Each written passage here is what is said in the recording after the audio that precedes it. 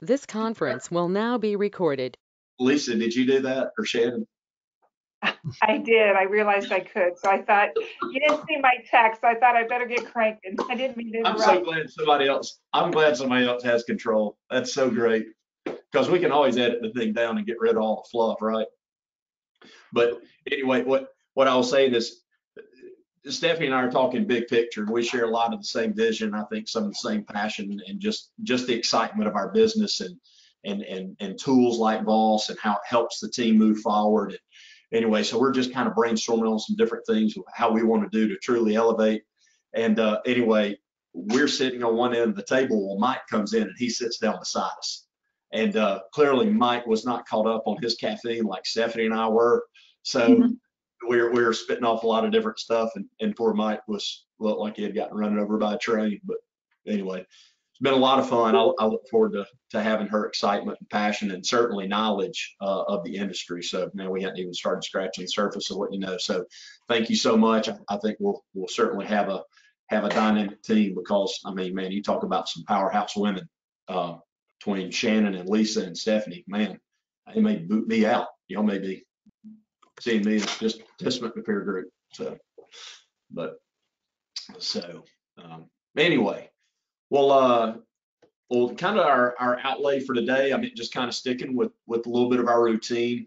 Just talking about anything that maybe we were able to work on in our last meeting to discuss. And before we jump into that, also a big thanks to Aaron for presenting, but then even the week before, hosting my business peer group out in Fort Collins.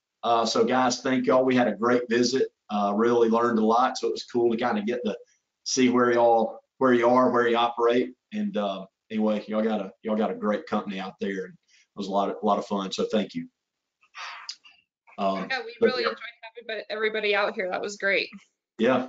If you ever find yourself in Fort Collins, give them a shout. And there's a lot that they're doing right, and a lot to learn. So they can certainly flat out get it done. That's for sure. And have a great time in the office. I think one of the biggest takeaways is everybody in our peer groups like coming back ordering bobbleheads. So they have bobbleheads of everybody in the leadership, I guess, in the company. Have bobblehead dolls in the conference room. So, and what do y'all call your conference room? You got a big shark hanging from the ceiling? The fish tank. The fish tank? Yeah. So it's a lot of fun. You can tell y'all enjoy what you're doing. So, all right. Well, anyway, talking about our last accomplishments, maybe you have something that you want to share with the group. We'll go through those.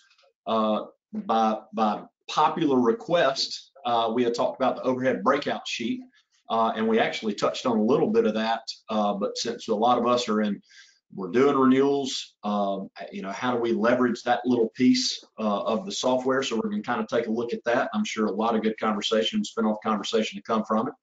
And then we'll talk about, hey, some things that we want to apply, and then we'll have some discussion about what we want to look at next week for the group. So, and also we've got some new members that are going to be joining us at the first of the year. So we're going to be adding to our talent pool in the upcoming months. So I look forward to that, and those announcements come. So we're adding some good participants to add to already some dynamic companies. So, but anyway, just what are some of the things that have happened, or maybe something that you accomplished since our last meeting? We can kind of combine those two things.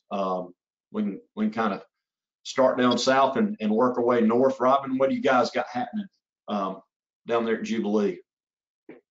Well, we're getting our head wrapped around this overhead breakout sheet, and we're hoping to implement it soon. And okay. That's probably that's going to be our biggest move, and hopefully we'll just not, we've been using overhead per hour for so long. It's sort of a big step for us, but look, we're headed to that, and I enjoyed being with all of you all in Louisville as well. A good time for sure. Good seeing y'all as well. So, Nick, what you got happening? Well, Nick Davis, we got two Nicks on the call.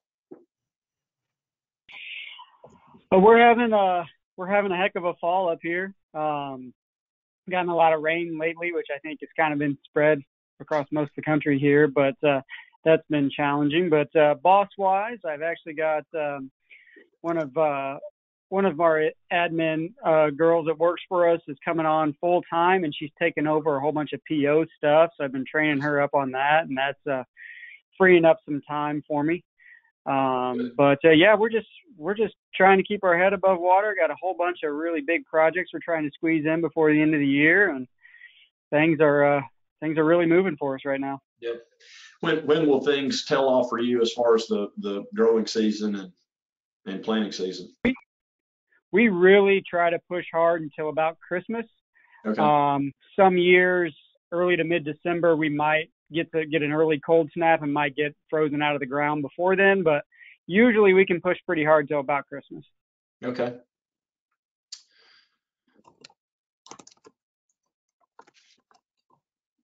Oh, cool. So, and then Brian, I see you jumped on.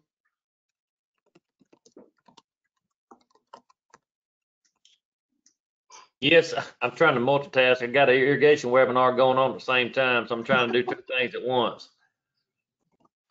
All right. Y'all doing well? Yeah, we doing well. Just need some labor. If we got any extra labor, send them down south for us. Yeah. Man, me and you both. So I think everybody around the country has experienced some of the same stuff. Turning the work down every day because we just don't have the labor to get to it. Yeah. All right. So we got Nick Tennant. Hello, everybody. Hey. I'm with H&M Landscaping out of Cleveland. It's my first week with you guys. Awesome. I believe Mark Barker sat in on a couple of them previous, and Yeah. he's actually at a safety meeting for, I guess what our news would be is we feel like we're 95% up and running on the snow side of boss things, which is good. I know some of you south people are probably wondering what that's all about, but up here this time of the year, we're starting to think about that and getting contracts in and routes set up and zones and all that happy stuff. So that's what that's been our main focus and what we've been working on probably since Barker had the last meeting with you guys. Yeah. All right. Well, good stuff. Good to have you with us. So, Aaron, what about y'all? What y'all got happening? Oh, we are kind of in the middle of, same as Nick, is getting snow contracts all set up and working on getting the snow module set for this year. Not too much other to report in Boss this time around. I feel like I haven't been in the office enough to do anything. And we've got Luna, Sarah's dog, joining us for the call as well today. Nice. Awesome. So, well, I think that that was a little around the room there of what we all got going. So, so things I wanted to cover. Number one, just making sure that everybody knows where the overhead breakout sheet is. We discovered in our elevation when it was touched on that there were some people that didn't even know where the little pie chart was and what that number or what that symbol represented. So one, we'll look at that. I think that can be pretty important. But then also too, we're going to look at a spreadsheet, and I'll be happy to send. We just made a very, very simple spreadsheet to be able to import your numbers to how to find your numbers. Then we're going to work through where to populate your numbers, and then we'll look at some examples to pull in. And as always, we'll feel free to just raise a hand. We'll do the best job that we can explain it. If I get in too far over my head, I'll go around the corner and grab Jackie and pull her into this meeting. So I'm sure she'll probably just love that. So, but I'm gonna grab my site here, and actually, I'm kind of tinkering around with our test site. So, but one thing that I pulled in was, let's see, this is one of the things that sometimes this thing will run slow during a meeting, so I may actually use my live site. We'll see. We'll see how it works, because it's painfully slow to me. All right, we'll see. So when you're in one of your bids, and I just ran a little a test contract here, the overhead breakout sheet is this little graphic that sits over here to the right of the print button. And so when you select on this sheet, it's going to pull in where the job is with standard pricing, where we have the job actually currently pricing. And then it's going to give us a breakdown of our direct cost of labor and materials. As we've been investigating this, we've tried to simplify some stuff back behind it, so I'll explain what we've learned through this.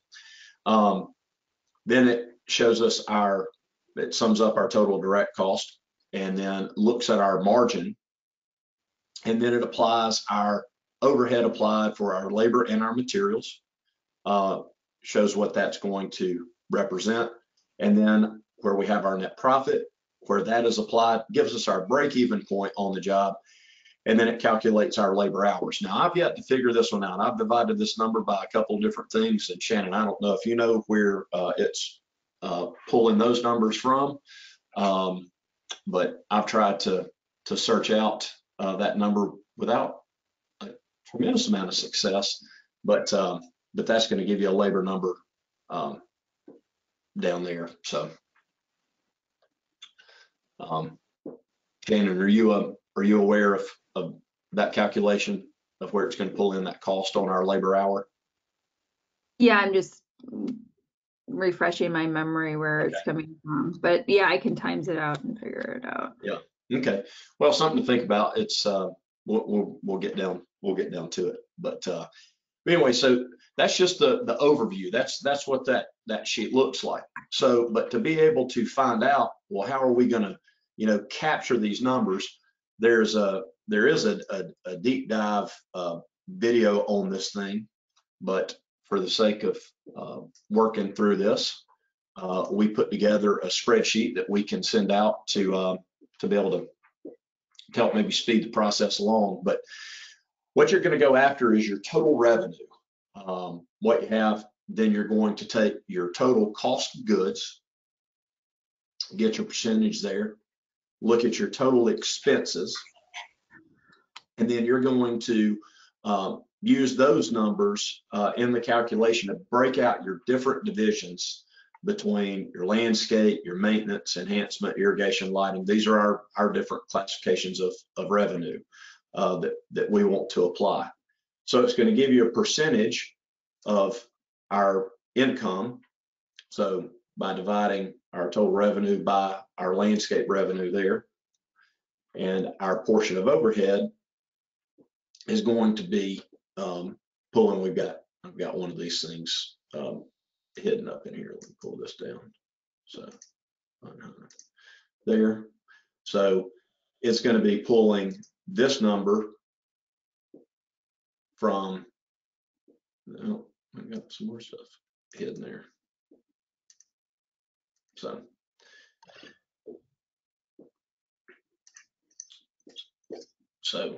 that's where we're going to have our expenses, our overhead, to give us our percentages throughout. And then our aggregate, what Jackie pulled, is our company-wide portion of our cost of goods is at 67. So that's by taking our total expenses and our cost of goods to give us 67% of what we want to apply as our overhead. So currently right now, Jackie and I were having this discussion. We're running pretty high because our materials are up there. I don't feel like we're doing a great job being very efficient with how we're running. I think we're spending some labor dollars that we shouldn't. We got some margin that we can be picking up pretty good. But this sheet, you can simplify this sheet. You can add on to this sheet, but I'm happy to send this thing out as a template. Again, it's pulled from a deep dive video, but I figured if we have a little template to plug in there, send that out, and maybe that's useful to others. But this gives us a breakdown of our percentages and how they're applied. All right. So to go into your system to be able to pull these things, got a couple of different areas. I'll fan this out just so we can see for terminology's sake. But the first place is if you go into your services, you're going to have your item category class. And you'll need to go into your item category class, and you will add these items in where you have your labor, and this is going to have our overhead applied to this number. So our 67 is what we're really wanting to make sure that we're selling our labor at top dollar. Our materials, we have those set at 55%. Subcontractors, we're putting 20% on top subs, and then any kind of other direct job cost, maybe permits, things like that we're not running the same margin. But you can apply whatever you want to, and again, this is going to impact the overhead recovery sheet. So don't get this confused with things that you're necessarily doing in your catalog. What you're setting in your catalog is actually going to move to your bid. This is strictly for working in our overhead recovery sheet. But that's where you do those. So you're in services, and your item category class is what you're looking for. And again, some of these could possibly be located in a different area if you've gotten in and changed your views.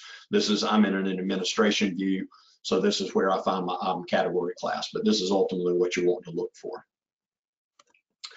So the other item that we need to be able to pull in is what percentage of profit that we want to add. And so to be able to get that, you're going to go into your support, or this is where we're going to find it, and you're looking for the branch. So you're looking for your branch module, and we're going to say find. Well, for us, we only have our one branch here. So we're going to select that branch, and then we're going to go to our overhead breakout worksheet. That's what we're targeting.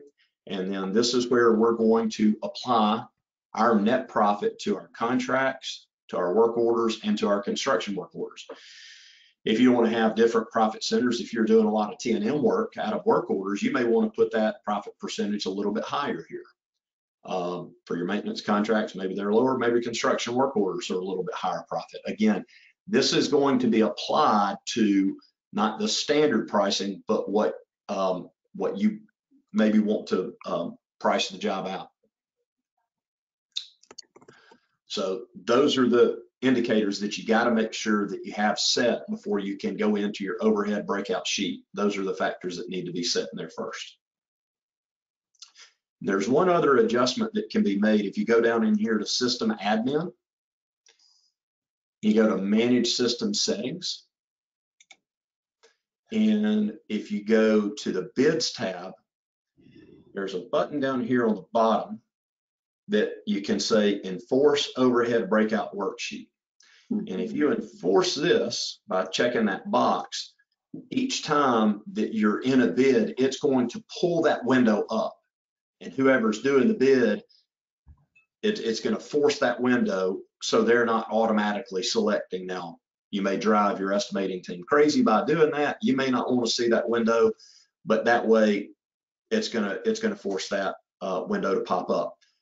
I have on our construction work orders, the one thing that I do have forced is the schedule of values. And I found out the reason why I have that selected is because guys were doing construction work orders. Well, we do progression billing. Well, when they don't create the schedule of values, when we try to go and bill on a percentage, well, it's not there because it hasn't been set, and it needs to be set. So Jackie was having to go back and undo some work to be able to get back to a schedule of values. So this always pops up for us to have to make sure that we set that. But anyway, little sidebar jumping into construction work orders, but this is where you would enforce that, is going into your system settings and under the bid tab. So before we look at an example, any questions on any of those? On where to go to get those default settings in?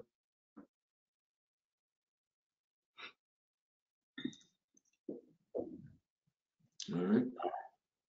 Hey, John, I'm sorry, I was Yes, sir. having trouble finding my microphone. The schedule of values is, would you talk about that again for a minute? Why you, it seems like we turned that off and it was creating some complications, but haven't used it in a while. But I tell you what, let's come back. Let's run through this overhead recovery sheet. yeah, And then okay, let's come back. Make sure that you remind me on that. okay, And, all right, that's and great. look at that schedule of values. So, because we can do that out of a construction work order. So, all right. So I've already got a couple things set up here, just so maybe speed and efficiency that we can look at. So I've got a test contract set up. All right. Now this is just our defaults. I haven't come through and I haven't edited anything. And one thing that I discovered as I was working through this is I was getting a little frustrated because I couldn't see numbers that were matching up, because I'm looking at total cost, I'm looking at my total price right there. So let's take a look at this overhead recovery sheet for this bid that we got. All right. So it's showing standard pricing.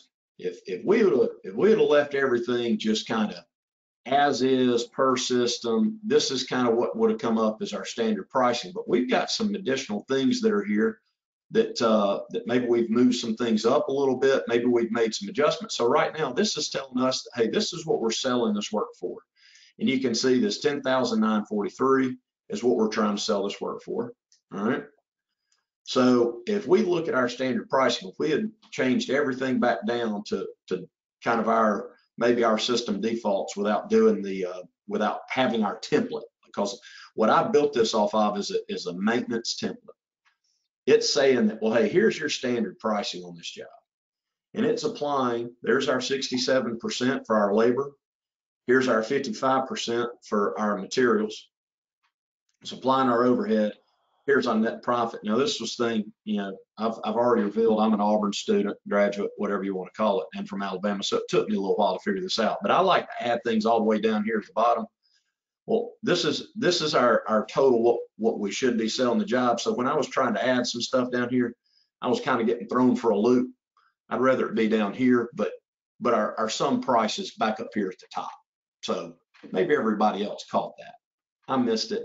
I was struggling to kind of find where my number was, but all these things are working their way down to feed back up to the top. So anyway, this is our set. We got our net profit that's being applied here. So it's showing that if we actually sell this job for what we're saying, it is $10,000, and we actually hit our budgeted materials, we hit our budgeted man hours, that we ought to walk away from this job at the end of the day with a 33% net profit. After it's all said and done, this is where we should end up. Right now, we've got our target of 12 set. But with making some of the adjustments to our template, because we've gone through here and maybe we've added in some extra margin in how we're running this across through here. Or maybe we've got in our turf rounds, we've got a Chemtech set up in here. Where maybe we're adding in some additional margin over the 67. So that's where it's driving, and we're pushing our price up a little bit from the standard. And it's probably pulling that maybe we made some adjustments in our hours through here. So we're pushing a few more hours into the job than what we had anticipated in the standard pricing, reading off that default. So that's why we're dealing with the two numbers. So if we set this number here, if we're bidding this job and we won't make this adjustment, and we go 82.8, all right, it's going to make these numbers identical all the way down through there. But if we're wanting to push that job back up to our 10,003.4, it's going to change our numbers through how we have the job priced. And then it's going to show this labor hour, but down here what we're selling our work. So Yeah. And this is Shannon. One of the things when I was looking at this is that you'll notice the total direct job cost on both columns is always the same. Okay. You know, obviously where it changes is when you start changing the price, what you're going to charge for the customer. Okay. And what you'll notice next is the total overhead applied. That didn't change as well. Okay. If you wanted to, yeah, you can change that. Just make it 75%. Okay. So it does give you the flexibility to change it. So, you know, which is nice because right now it's just pulling from the system settings that John had showed you. But once again, really what's making the profit is if you look at the net profit applied, third column from the bottom. So John's system setting is at 12%, okay? And then because we increased the job to 10,000, we would be making 30%. So when I would roll this out, there's a couple, you know, it's good to know what are the pulls and triggers to change a couple things that are important. One is your net profit, right? Because we always kind of want to achieve a net profit, but then also is how much you're billing per hour. And that's like the last line. So you'll notice it's 195.88, John, all the way over to the left, labor hours. Okay, so that right there is saying in your bid, you have 195 hours. And if you sell it at the standard price, you're making 38 an hour. And then if you increase it to 10,000 versus the 8,000, you're going to be making 48 an hour. So, you know, sometimes when we look at it, I always would like to say, hey, is our net profit where we want to be? You know, right now it's 12%. If our goal is 10 and we're bidding at 12, is that good? You know, and then also I look at what we're making per hour. So sometimes some companies like to make on their enhancement like 55 an hour. You know, if they're mowing or if it's not as difficult enhancement job, they're fine with 35 an hour or 40. So I always just like to explain so people can kind of see between net profit and what you're making per hour, you know, to come up with what you're going to eventually charge the customer. Does that make sense, everyone? Questions on that?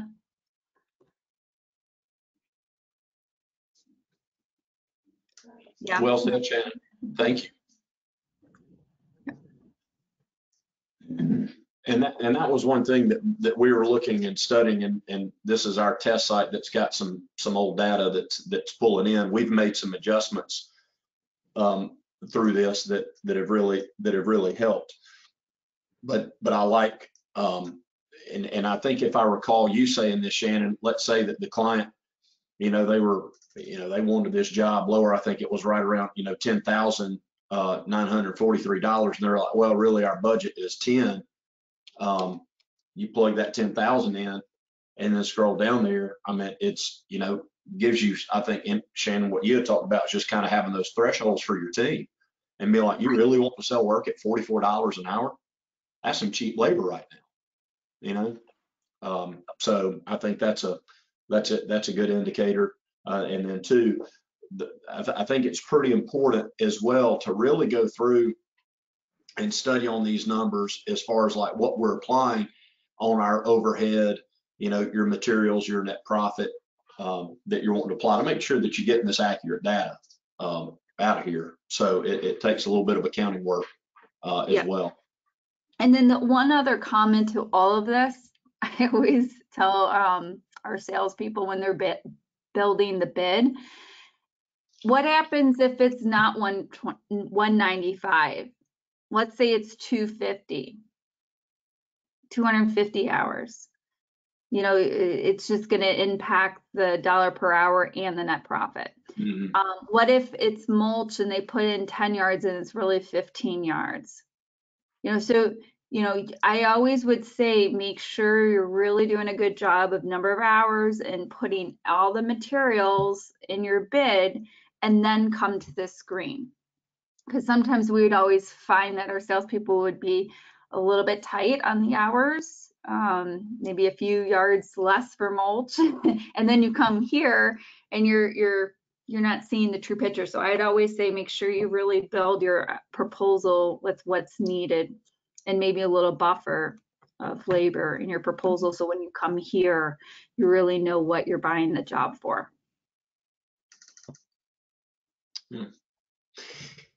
And Shannon, one thing that I was looking at is, let's say that we put this job in and we want to go to an even 11,000, right? And it's giving me some messages that up here that it may be affecting, and we've got some different rounding features in here. But if we put this 11,000 in, so you see this 10,000 that's back here in the back, if we update this, it's going to change that number here. Now, this is one thing that Jackie and I were talking about, is I think that some of that rounding may be applied to our system that's kind of giving us a number that's outside of our 11. Once we made that adjustment, it's not making that an even 11,000. It's giving us some 11,000 and some change out there. So, but the message that it was giving us is we've got some different rounding features that are in here, and maybe some different thresholds of minimum charge. I don't know if many of y'all have that set, but if we bid a chem job and it's well down below our minimum price, if we're ever trying to make an adjustment to that bid, sometimes we've seen that there's an error in the bid, and it's because we've got some of these thresholds set that we never, like with our irrigation, we never want to go and do an irrigation startup for less than $95. Even if it only takes us 15 minutes, there's still a flat fee of that 95.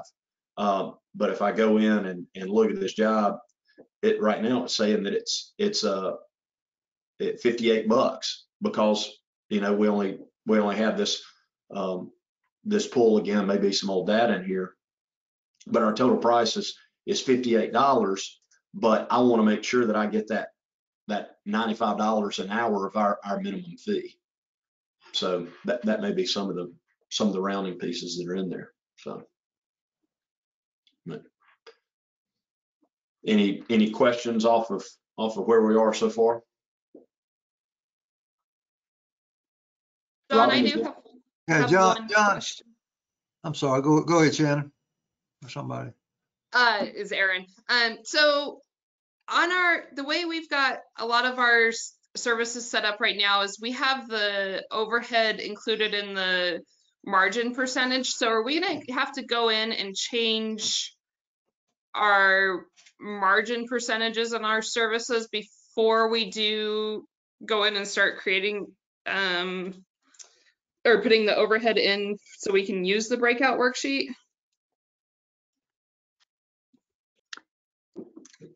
Well, Shannon, you were shaking your head. Do you?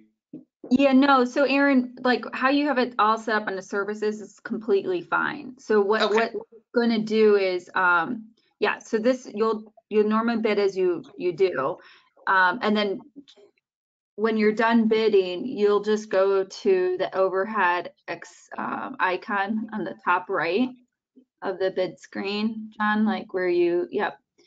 Okay, and so go ahead and click on that for me, if you wouldn't mind. So what this is doing is this a direct job cost, labor, material, Aaron, that those two numbers, that's the sum of all of your service line items. This is what it ended up collectively coming to. And then it's really the overhead area where you're just trying to, capture for your net profit. Okay. Yeah. Because it's not letting you adjust like on, so I guess all your services are combined to these labor and material. Okay, that makes sense. Yeah, because when I was, and this may not be a good, because most of our maintenance is just our labor only. So let's see if we put that in as an hour. So that's driving that up to that 47, and that's why we got some of this stuff adjusted down, but that's getting us closer back to, 57. We got our maintenance bid a little bit less than a construction team. That's kind of the hour that we're going for with construction, but maintenance isn't selling for that much. It may be closer around $50. So that brings it down to, 62%, but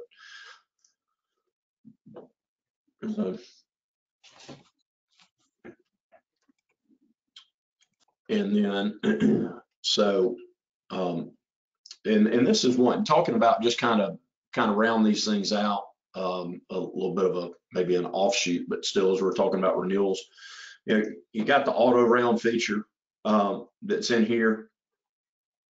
And then also you can go ahead and save this, right now. Let's see if I can save it. See, right now it's asking for a password.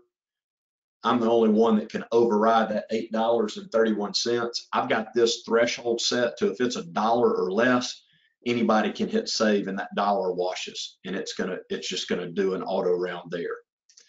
But if you wanted to actually get that to exact to where all of your dollars, we got to put the $8.31 into this bid somewhere. And what our practice has always been, we go into a one-time item, and we could put this $8.31 into this line here. This can make a small adjustment here of $8.31. And if we came down and we hit save, you'll see this number round out. And now when you do your auto round, all of your numbers, you're even here, and then your total number here is even. So that's been our practice of how do we even out our contracts, by finding a one-time occurrence and plug that number in, as opposed to just wasting $8. Now, if it gets down to 64 cents or something like that, you probably could waste that out and you wouldn't miss it. Some people may not miss $8. I don't know, but that's just been our practice. I'm curious to know how others are using that as well.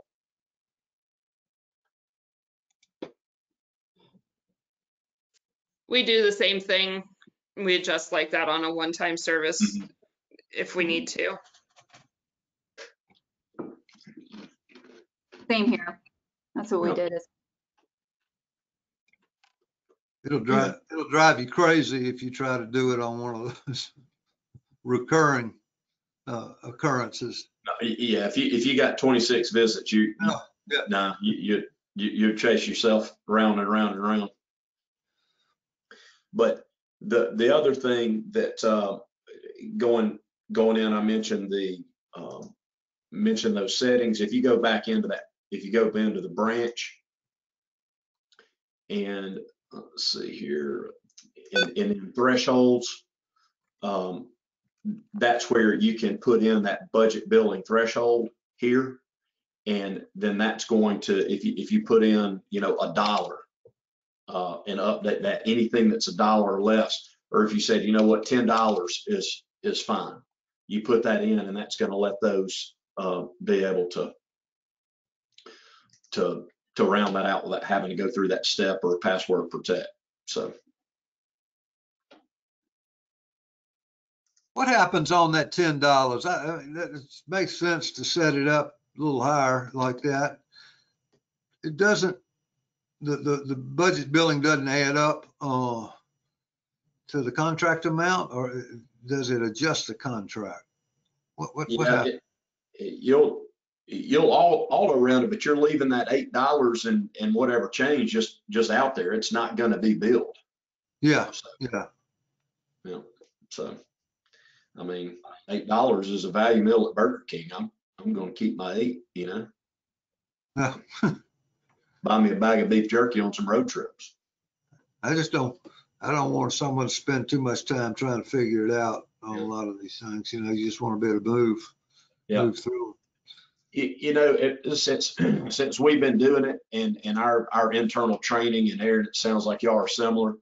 once every single contract that we have is going to have a one-time occurrence that's there. And I mean, like whatever round you want to put it in. I mean, we're doing 7-round programs. We've got 2 plant rounds, and we've got our irrigation and lighting start. We're going to be able to put that somewhere. So, but that is what it looks like on a maintenance bid. You can also set these up for, let's see here on our construction work order. Here's a test item that we had plugged in here. So we've got our demo and prep and some irrigation and whatnot. So if we go and look at this, same thing, it's gonna have our pricing in here, and we can make those adjustments as needed if we wanted to run that job up to an even 4,000. Same rules apply. Changing our hours there. Clearly, we don't have a lot of total labor hours in this job. It's an example, but let's hit update and see what we do. So it rolled that job up to that 4,000, got it a little bit closer. So.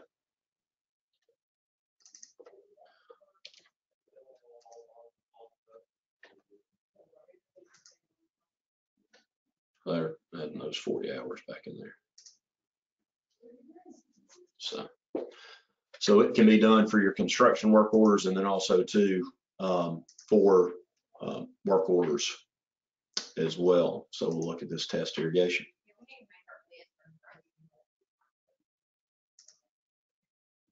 Ooh. Run over the top of it. Yeah, here we go. So same thing. Hey, John, on the calculation for 51.72 an hour, that is the hours divided by the labor. Where's that labor total? Where's that number calculation coming from? Yeah, Shannon, did you ever discover that? That was the number I was looking for as well, Robin. Yeah, sorry, you were going back and forth because I'd need a full screen of it and I could just back it out. It's probably what it's doing. It's probably taking the profit minus the materials. I don't know if it's factoring a percentage of material markup or just the straight material markup, and then dividing that by the number of hours on a job. So let's see here. And Rob, I can ask that. I can.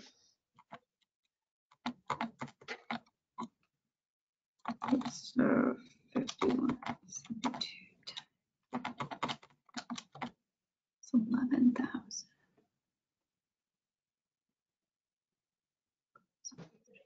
Number's not shown on the breakout, but it's Yep. It's an internal calculation. Apparently, it's about $11,500. You know. Mm-hmm.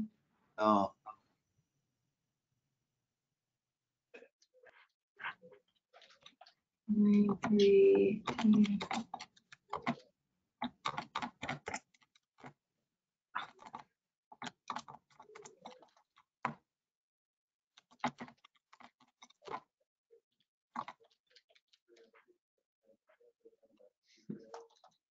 And I think that may be your realized rate. Is that maybe another term for it, or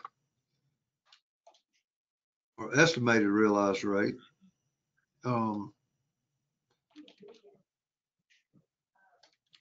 Shannon, can you can Right. one of those terms I see on some of these reports. Mm-hmm. Oh, to the right, John. Estimated. Yep. Mm-hmm. 52. So that's saying 5202.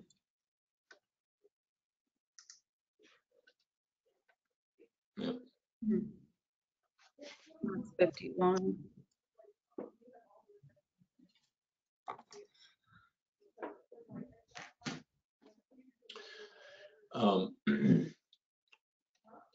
And Well, any other, before we, and Robin, I'll touch on, I'll touch on the schedule of values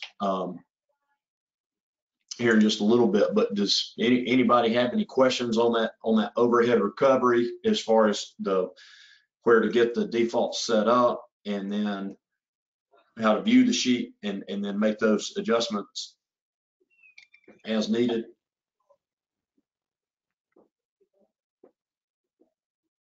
Hey, John, Yeah.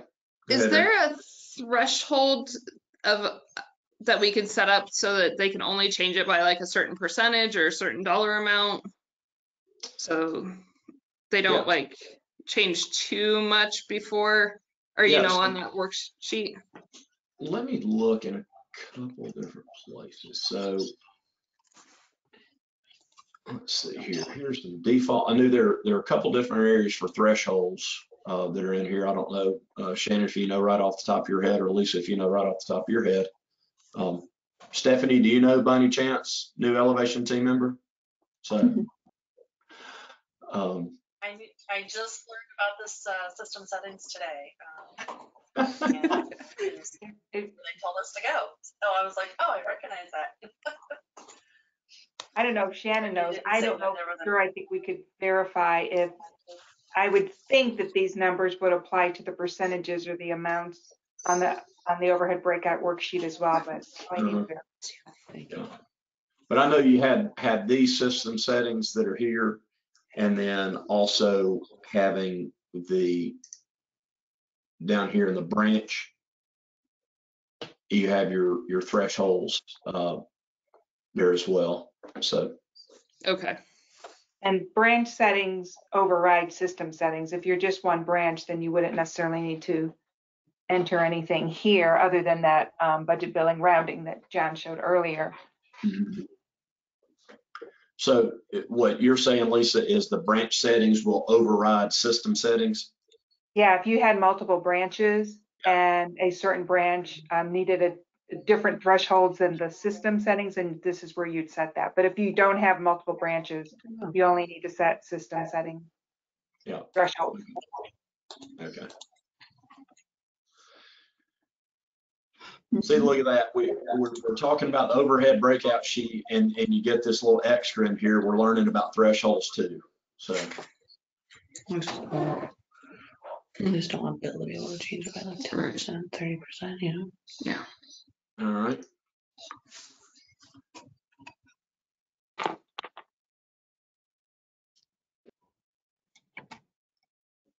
Well, Robin, you had mentioned, I'm going to see if this will work from our test site here, and see if I've got enough data.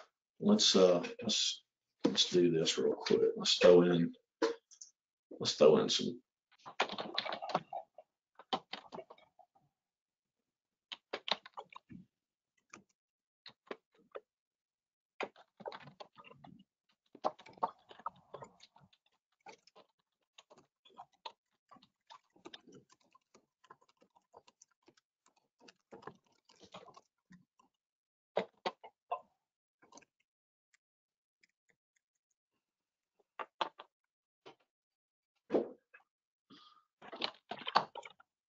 I've got a little irrigation there.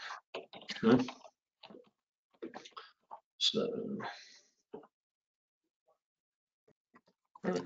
So right there are two places that this comes up. When you do a submit for the bid, it's going to show you your schedule of values that are in here. And so right now, I would need to create an item. So this is going to pull up when we get ready to build this job. So right now, if I didn't do anything, all right, if I hit submit and I bypass this step, it's going to ask you one more time. It's going to ask you when you sign the job. So I could go through here and just say save, and it's going to tell you enable save, and you say okay, because I've got some system settings. I'm not in my real site, but so you would come in here and you would want to do your 8, and then give this how you want to to do it, and you can just say each. That should have been 1. All right, my bad, I'm not thinking. So this is going to be irrigation installation. All right, that's what you title it, sorry. All right. Your quantity is 1 each, and then you're going to give this a value of 6,078. All right. Now, let's say that if you had sleeving in here as part of your irrigation revenue, Mm-hmm. you can go in and put in, and this is what we normally do. And let's say our sleeving's $2,000. All right, so that needs to become 4,000. All right, so it balances this. All right. So now when you are going to do your percentage of completion billing, you're going to have the ability to say how much percentage of sleeving has been done. You can bill out 100% and 0% of irrigation. So the next time you come around, you're going to be able to do the same thing. With your landscape revenue, so I've got a couple of different sections in here where I've got my demo and prep. And that demo prep's $142.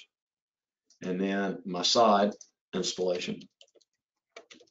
And that side installation is $14,005. All right, so it balances this out.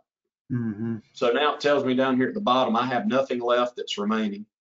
So I'm going to save this. And so once we sign this bid and we get ready to go do our progress billing, those items have been done. Now, I have ours to where once we want to sign the bid, it pulls that back up. Now, our process is we can skip the schedule of values when we submit it, but we have to when we sign the job, this is when the schedule comes up. That's when we're entering, because I'm not going to ask our guys on the estimating team to go through and do a big schedule of values when we're bidding the job. We don't even know if we have it yet, because this job's pretty simple. But when we do a $200,000 residential job, there are a lot of line items that we're going to bill based on percentage of completion. So we wait until we know, hey, we got the job, let's sign the job, then we'll build out our schedule. Right. So I am wondering here if I've got a job, if this is pulling over from our, yeah, it's not going to grab any data from the last time it's pulled up, but I was hoping I could get an example of a job that we've done where I know that we have a schedule. It's not pulling that in there. Probably could go into.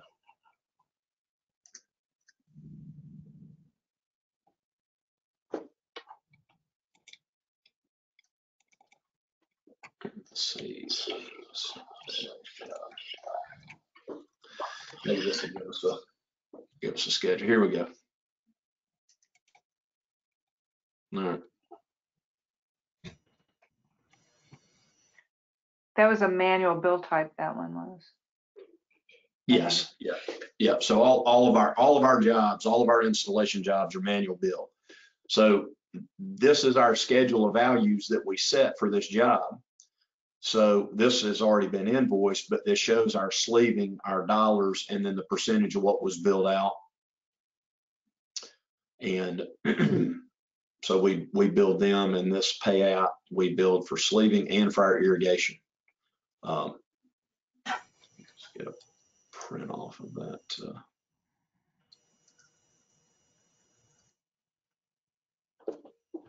Here's what ours looks like when we print this thing off. So it's going to show the schedule here of irrigation sleeving, and then the irrigation installation that was complete, what we were done this period, that based on that percentage of what was done, and that's holding out for the retainage on that job here. But is everybody using the AIA payment application for their Only when we have to. It used to be a frustrating task, but when Boss put that feature in, this is how we bill every single client that we have now, even residential clients, because we're able to we used to get off a system and have this spreadsheet that ran calculations about payments applied to everything. And man, we've just simplified it, and we've gone through and modified this a little bit. I think we have one in here that's for a residential job that doesn't have quite the complexities, but this has been a very, very useful tool for us to have this AIA document and template. So John, how does the change orders work? If you create another construction work order, will it link it, or only on the master contract and you add a change order, would it link it to this? it should link it. Let's see. Somebody remind me that I'm in my live site before I do something to an existing job. You're in your test site, right? No. No, this is the real deal. I mean, we're playing with a live round here. So let's see. I know I had a change order in this job. So Yep, right there for 54. Yep, got that one. We have yet to go out and do that for that Dollar General. Okay. That was done. I think, Shannon, that it does it adds it to it adds it to that payment sheet. So Okay. Maybe a Jackie question. So, Robin, did that help with the schedule of values? Did that answer that question? I haven't used it in a while, and we were doing that manual calculation and all, trying to complete some contractors billing and stuff. And Brian, we probably need to enable that thing again. We just need to get a head around it. Yeah, it's the first I've seen it. Looks a lot easier than what I've been through. Yeah. It just our desire. We had all these spreadsheets, and the whole reason why we came to this system is to have one universal location, and we just keep finding different ways to just stay within the system. And when we were introduced to that schedule of values, and then the AIA document that we can print off, and that document is done, and then we went into our report template, our report designer, and kind of modified it for a residential. It was a game changer for us. So really simplified. We didn't have to worry about messing up a spreadsheet. So see if I can go and I know. Let's see here. So that was the commercial. Let me do one for here we do.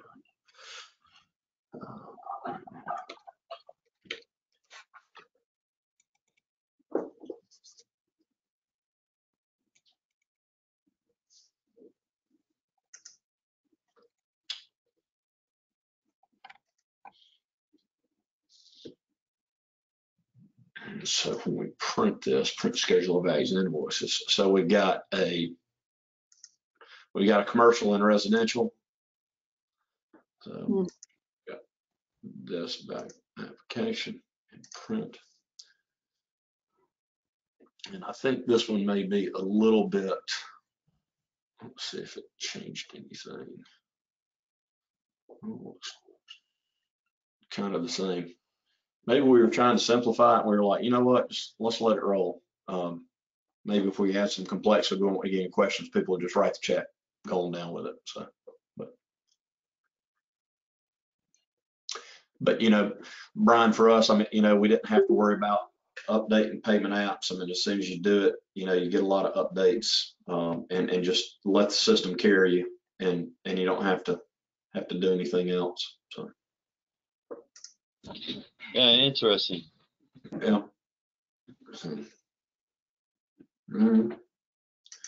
there's always kind of a little side shoot that comes out of these conversations, and how we're all how we're all utilizing the system. And I know in preparation, I don't know if I have more questions. I know I'm a lot more inquisitive about the overhead breakout summary, because I want to know the exacts. I want to see numbers matching up. If I pull a report, I want the exact number to match.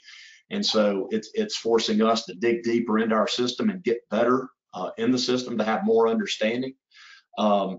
So maybe that's a challenge to us all to go through and look at how we have some things set up. And that was one thing that Jackie was pointing out to me is, we've just been rocking along, been incredibly busy, and, we're making some changes to some templates, and all of a sudden when we do the template, we override a default value.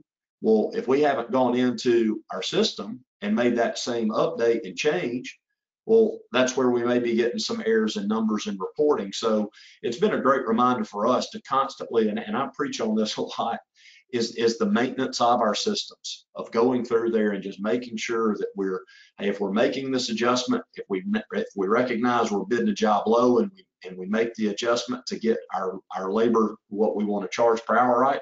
Well, let's take the time to go back in and change it into that item or into that service and update. And that's going to be a big wintertime project for our teams here, or making some of those updates and just going through our catalog, making sure pricing's set right. So,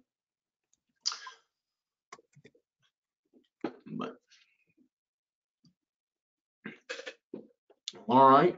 So, Don, I have a question for you real quick. You mentioned something about updating your catalog. How are you working through that with like the ever-changing price issue right now with supply of plant material or materials? Because it can vary. I mean, it can swing from one end to the other within 7 days.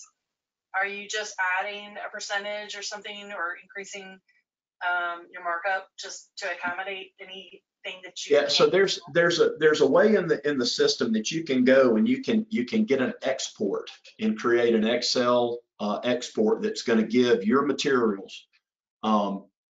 You can take all your materials and print those off to an Excel template. You can send that to your vendor, and we do this a lot with irrigation, and Jackie's the one who does it. So I'm just kind of doing the best to paraphrase what her process is. But she'll go in and she'll mark, hey, we're looking strictly for irrigation. We're going to print those materials off, send that to our vendor. Our vendor is going to make that update. And then we can take that same print off and update our numbers. And then you can add that back into your system. You can do an upload, make sure that it's in the right, what is it? Is it a CVS or a CSV, or the formatting of your numbers in that in the Excel document. And then that's going to upload your system. That's going to get your true number of the direct cost of the material with your desired markup of the material, versus like, well, hey, I just want to add a percentage. Now that'd be a very easy way to do it. Say, man, we've seen an increase in materials across the board of 4%. You can go into your settings, you can make that increase. You can do the same application for labor, materials. But if it's very specific, or maybe it's a little bit up and down per vendor, like let's say PVC has really gone up, but lighting fixtures kind of remain the same, we can be very specific in updating our catalog pricing based on what they're sending us. So that has been our practice. Does anybody else have a different, more simplistic approach than that?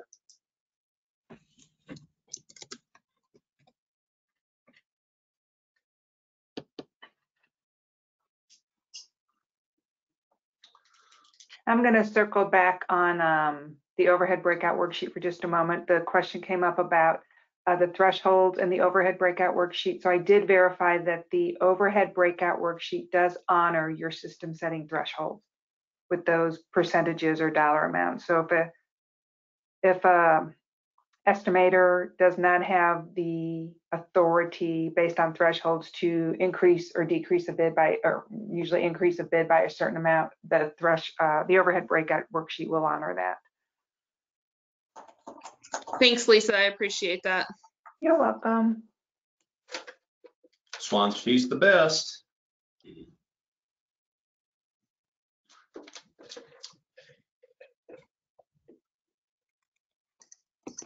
All right. Well, kind of as we close out, we can kind of circle the room a little bit, and if there's anything that you pulled from the meeting or things that you want to implement, what are some of the actions that you're going to take or list out there as boss goals? Or is everybody trying to do their best just to get jobs in the ground and work and working on this stuff, later on? But what are some goals that are out there?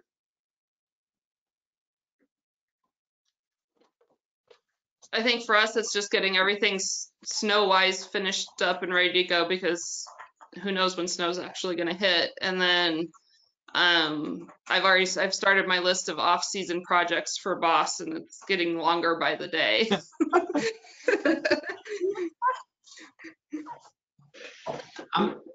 I'm curious. One thing that we started out, and it happened when we were pretty new. Once we kind of got our legs underneath us and started using the system, I would try to have a monthly boss meeting with our teams that were really utilizing the system, and just asking them, like, hey, what do you need from the system? Maybe what is it that you're most frustrated with? What's not working? And just kind of gaining insight back from the end user. Is anybody else? Are y'all having a rhythmic meeting to gain insight from your users on Boss? No, we haven't done anything like that. It usually becomes one of those things that just somebody will come to us and say, hey, I need this from Boss, or this isn't working for me. Mm-hmm. And then that's when we dive into it and see what's going on. Yeah. We tried to, and the reason why I bring that up, we tried the approach because I can sit down and I'll kind of get lost in, whether it's an assembly or how I want something to look, and I'll just spend hours doing it. And I'm so excited, and I tell everybody what I've worked on, and they're like, well, okay. And I was like, well, that's not going to help you. And they're like, well, not as much as fill in the blank would have. So it's kind of like the same theory of how Boss does it, is they'll, look at service tickets and how many tickets have been created and say, hey, the majority of our users all have this similar request. Let's make sure that we get this executed in our next release. So that was something that I tried to listen to our teams with here internally before I go off on my tangent, trying to implement, like I said, a new email template or whatever it may be that nobody else uses except myself. So. All right, Brian, what y'all got? What y'all got? Anything that you think some low hanging fruit or big project you're working on? I think we'll really take a look at this overhead breakout. At least make sure what we're doing now is good information. Mm-hmm. I think other than that, it's just trying to keep things running. Yeah. Mm-hmm. Bryant, what about you guys? Well, unfortunately, we're about to have to drop a bunch of our residential clients because we don't have the labor force to carry through the winter once our H-2B workers go back to Mexico for the winter. Mm-hmm. So we've got to restructure, raise our rates, and try to figure out how to recruit people that are going to stay with us. We're just competing against the government. They're paying folks to sit at home, and hard to get them to come in and work, do hard labor when the government gonna pay you to sit at home and give you food stamps and all that good stuff. Yeah. Man, I wish we could solve that in one of our elevation meetings, but I don't think we get very far. I know it's frustrating. So hopefully this working on this overhead recovery worksheet will help us determine where we need to be and what we need to be charging, so we can be profitable on the jobs that we do decide to hang on to. Yeah. Mm-hmm. Nick Davis, know you're double duty with a couple of meetings, learning some irrigation as well. But what you got? What you gonna be working on? I think that was the other Nick who was doing the two different meetings at once. But man, I really like your AIA sheet. I like you had explained. I do all of our AIA stuff on Excel sheets, separate from Boss, so I need to get that figured out because that would save me a bunch of time when billing comes around for those projects. Mhm. So that's definitely something I'd like to work on. And then our big push right now is just, trying to get projects in the ground and wrapped up before the weather calls it quits for us. All right. Well, cool. If I can be of assistance with that on that AIA sheet, don't hesitate to reach out. So. Okay. Awesome. Nick, what about you guys? Hey, John. I wish actually Mark Barker was here for this because he does a lot more of the sales and the construction side of the company. I'm more of our maintenance division, but it is valuable for the maintenance side as well. It's probably something along with what Aaron said that's going to be like a winter project because right now we're full steam ahead trying to get our snow set up because it'll be our first winter in Boston snow. But on a side note, I think it was looks like he might have jumped off already. He asked the question about like that revenue per hour, what we were wondering what that number was. I have a good email from Jarrett that actually our owner reached out when he was dabbling around in Boston, asked a question where he gave us a link to an article and he also gave us like a worded explanation that I could share with everybody. If John, when you send out that template spreadsheet, I can reply all with Jarrett's reply to what that number meant. Because there is a couple different deciding factors based upon the setup, if it's TNM, build type, and that kind of stuff. So it was a pretty neat explanation. Okay. So.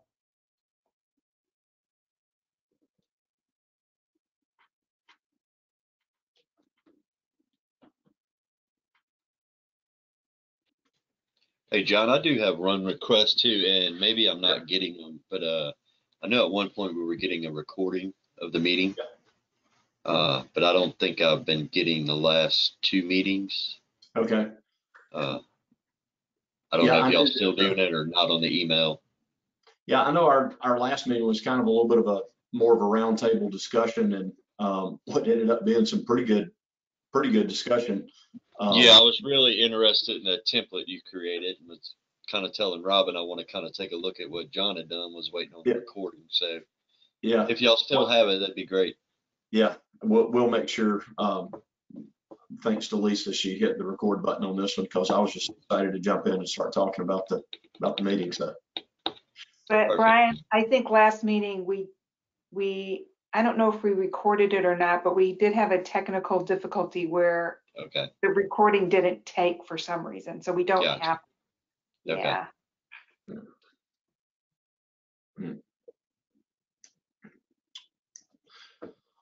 All right. So it was good. I want to do a little bit better job of making sure that everybody has an opportunity. I know that last time we quickly brought up the overhead recovery sheet. The guys, everybody that was on the call seemed to be like, man, everybody was in agreement on what we were taking a look at. And I know some have jumped off. Well, I think Robin may be the only one that had to leave. But does anybody have any burning topic on their mind right now that they'd like for us to look at for next month?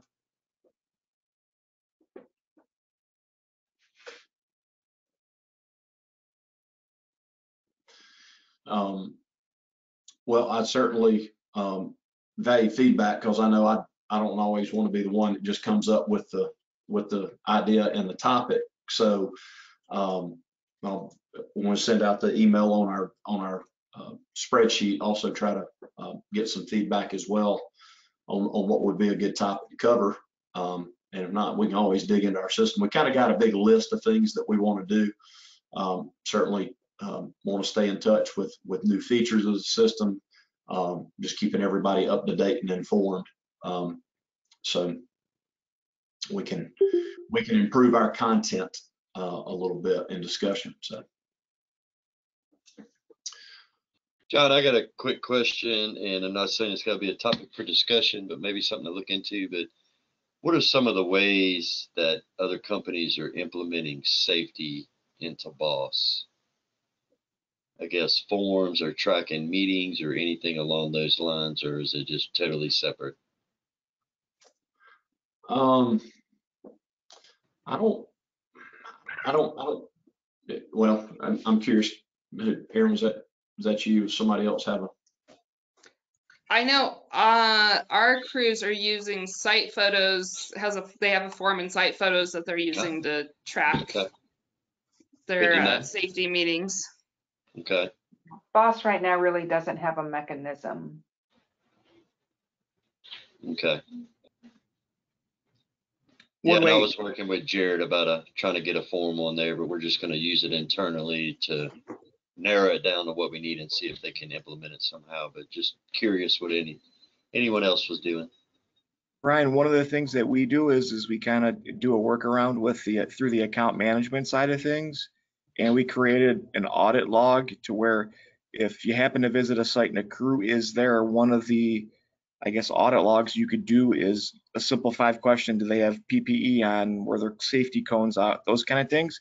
And it creates a grading score for the crew that is recorded, that is tracked, that is measured, and can be shared with the crew as well. So that's a kind of workaround that we did. I'll take a look at that. Thank you, Nick. Yeah, and I mean, I don't know if this touches on it's incredibly simplistic, but with our printable documents and things like that we'll have over here, instead of being somewhere else, just making sure that we've got whether it be a first report of injury or post-accident sheet. Let's see if we got anything else that's up here. I know that I'd be really curious to know how we're tracking this and if we're doing any updates on this. But the first Monday of each month, we do a safety meeting, and I was trying to see if we had put a ticket up here, so to be able to have record of when that was done. Don't see it here, but Nick, to go along with your comment, if we actually had a ticket that guys could clock into and then track those hours. We do have an overhead ticket that our guys were doing shop items that they clock into, but that may be an area just to capture it, just to say, well, hey, these guys were here, they were present. That's where their hours went. Everybody could clock into that ticket if you wanted to track it that way. So. Okay. I know we put their time into, they all, sign the sheet, and those hours go into just overhead shop hours. Yeah, same here. Yeah.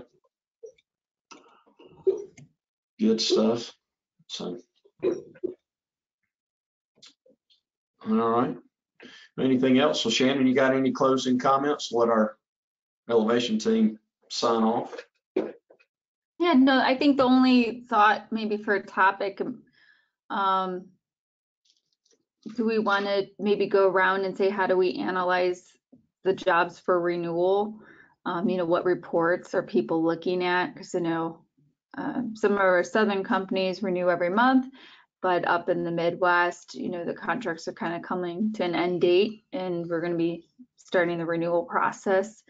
I don't know if everyone wanted to share what the key reports that they look at, determining what clients price increase or not. So that was a thought that came up. Another thought is like budgeting. What kind of reports do you use out of Boss to help you with your company budget for next year?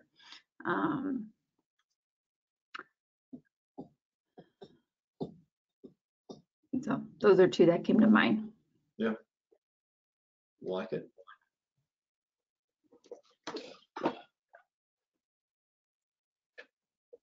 Or maybe we can even do crew review reports. Mm-hmm. Because with the end of the season, people are like the H2Bs. It sounds like they're going back. How did the crews really perform? Yeah. Okay.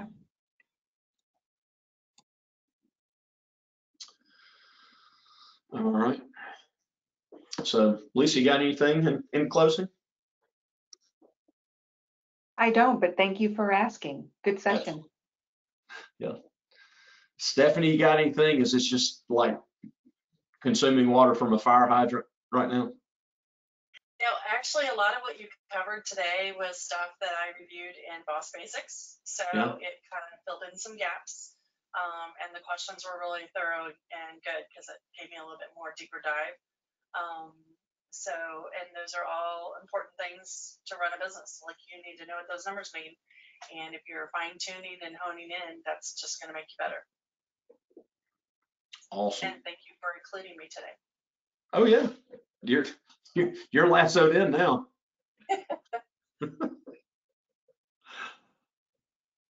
All And to right. what Shannon said, this is the time in the Midwest when renewals are going out. And with the craziness in the pricing, it's going to be real important to be reviewing your numbers and tracking like the last 3 to 5 years too, just to see how your efficiencies are going. Because if you're efficient, you can adjust your pricing accordingly. So that'll be this, I know, in St. Louis and the whole Midwest, this is a real important time. Yeah. Yeah, what I gathered and heard from your comment there, Stephanie, is like Shannon should lead our next elevation meeting and taking us through those key reports in budgeting. So, I mean, that's a fantastic idea. So thank you for your contribution. Sorry, Thanks, Shannon. I've got a quick question. Anybody using fuel surcharge with fuel prices? Yes, we just put it in our contract that they will, if it goes over $4 a gallon, they'll be charged 1% of their monthly contract to cover the fuel changes. H&M Landscaping enacted it last month for the maintenance side of it. We're still trying to work through the construction side, getting it set up. It's not currently set up in Boss for the construction side yet. And that's a really slick feature too, because I learned about that today too. Instead of trying to do it all manually, that's a super slick way of putting it in there with the triggers. Yeah. Awesome. Well, all right, guys. Well, that gets us, I mean, like perfectly ending at 2:30, our hour and a half mark. So hopefully we were efficient with our time and learned something. I know I did, and look forward to kind of digging in a little bit more. I'll be sending out the follow-up and the Excel template to at least get you started, and then you can build off of it, and hopefully it'll help out. So certainly reply back to that email.